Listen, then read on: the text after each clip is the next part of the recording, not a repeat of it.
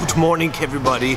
Welcome to the lift of the McJeep. I'm here at 4 Wheel Parts in Overland Park, Kansas, where I have a very qualified person fixing this. Matt. That's me. And what am I doing for the lift? We're going to change out your springs. We have a set of rear springs, a set of front coil springs. We have 4 shocks. 2 of them are out of the box. Here's a front, here's a rear. On the rear of your vehicle, we've got a track bar drop-down bracket.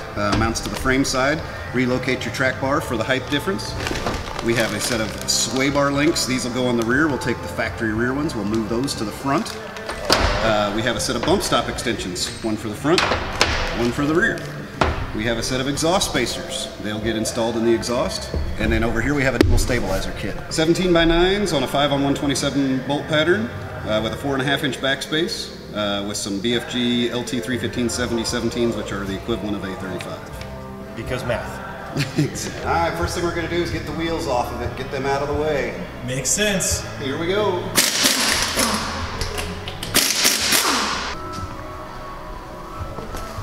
Now I was looking at some stuff, and do they put these here to hold on the factory tires when it comes off the line, or what's that for? These are to hold the rotor on as it's floating down the assembly line. Now those clips will be removed by me. Yes. Reason for that, if you look on your factory wheel, there is a recess that those clips are allowed to set in.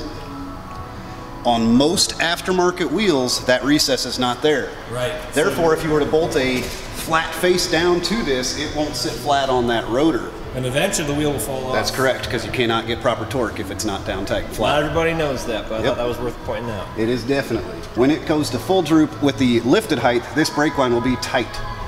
So what I'm doing is slightly bending it while it's still bolted up and you have some leverage, making sure it still clears the sway bar, still clears the shock. We will unbolt it here shortly to give it room while we're moving the axle down. But right now it's easier to bend this brake line with it still bolted up. I'm going to remove the axle vent tube. Just temporarily we will pull it out, make some more room for it, relocate it. And then I'm going to remove up here on the emergency brake lines, the brake cables. I'm going to take this bracket down off and remove it completely. And then again on the sides over here for the ABS sensors, there's some wires with Christmas tree clips. I'm just going to remove, there's 4 of them on each side. I'm going to remove the inner 2 closest, and that gives you plenty of room to get it down. I'm going to remove the rear sway bar links. As I mentioned earlier, these sway bar links are removed, saved, and reused on the front of the vehicle. Then I will remove this lower shock bolt. Once I remove that lower shock bolt, this stand is the only thing holding this up. Now, if you're doing this at home on the ground, this could be a jack if your frame was suspended. And then what I'll do is I'll lower the shock down, the spring will come out, I'll install our new spring at that point. So I'm going to get going here. Dropping the spring out? Dropping the spring out. Just got to make clearance for it. Slide her right on out. Make sure you save and reuse your upper isolator. All right, making sure again you have your upper isolator. We're going to pull down on the axle while we do this. Turn it just slightly so we got clearance here. Move our stand out of the way. It seems to be holding up just fine. Get our spring in place. Now I heard that some people use a tool, but only the most burly men do it themselves. That's true, very true. No, the tool is not necessary on these types of coil springs. If you were in a car where they were under major compression, but we have released the compression by slowly lowering the axle. If we were to try and take them out with the shock still in place, then you could put a spring compressor on it, but that's just ridiculous. This side is done. Take a pair of dikes, grab them, and just pull. They will break. You have to grab one of the small tabs.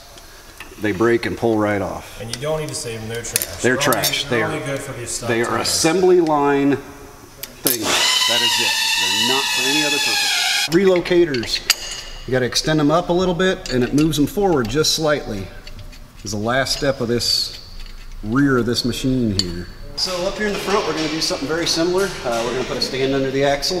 We're going to remove the track bar from the axle end of it. We're going to remove the sway bar links.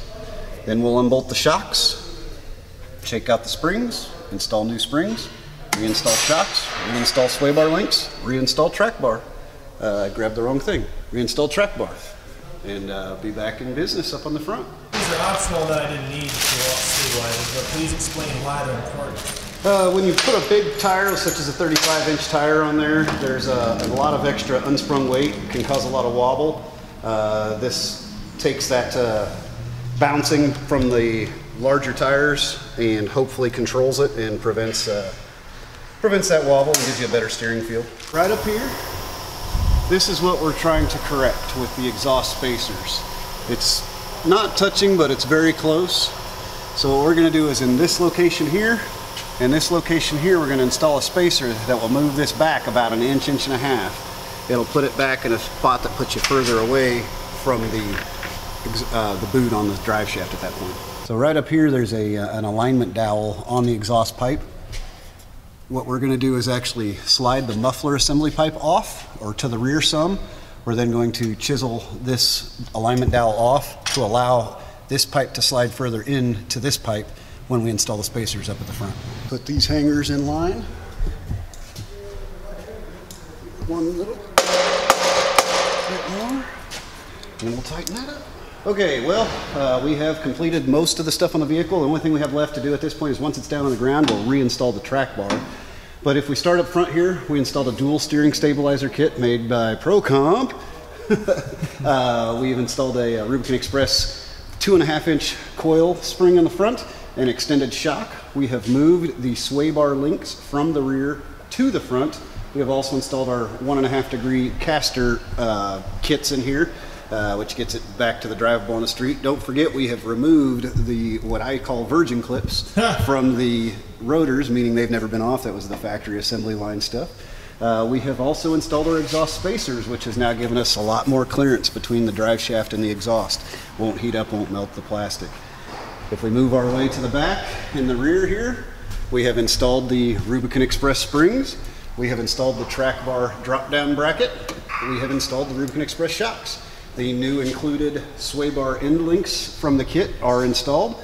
We have made sure we have clearance on brake lines. We have clearance on all plastic hoses. Nothing is pulled too tight.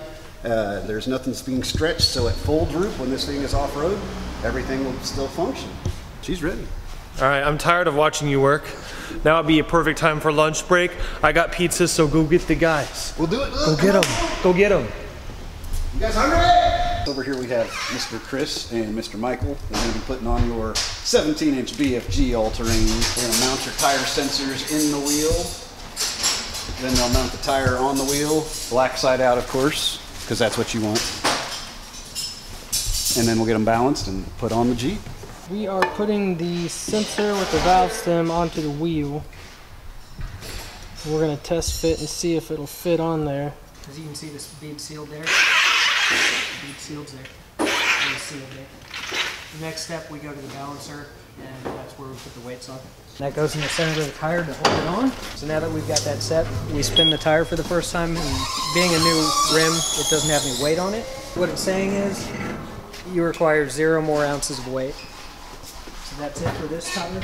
Come to the side here. Let's show you the width and diameter difference. This is your adapter. You can see it raises it up from there to about here. Gives you enough clearance for the difference in that 35 on the bumper. Nothing we can do to adjust the camber on these without changing to an offset ball joint. So we leave those alone. Putting those caster bushings in brought the caster to right at 4.1 and 4.2, which is perfect for what we want. Thrust angle, which is the rear being straight, 1/100th off. It's about as perfect as you get. Unit, plug it in to the Jeep at the OBD2 port, and follow instructions. All right, here we go, maiden voyage. Drives nice. What do you think? You tell me. I didn't drive it. Wait, no, I'm just saying the look. Oh, it looks fantabulous. Borderline douche, but not overboard. You're getting close. Wait until we put the big XD logo on the wheel, then you'll be there. Okay, what do you think? This is it. Mother of God. This is truly worthy of the title, McJeep. McJeep it is. Thank you very much, sir. Yes, sir, thank you. Excellent work. I appreciate it, and I hope you enjoy it. I will. Thank you very much. Thank you. Thank you guys for watching. I hope you enjoyed this. Thank you again, Matt. And I'll see you in later videos with my McJeep. Bye. Enjoy.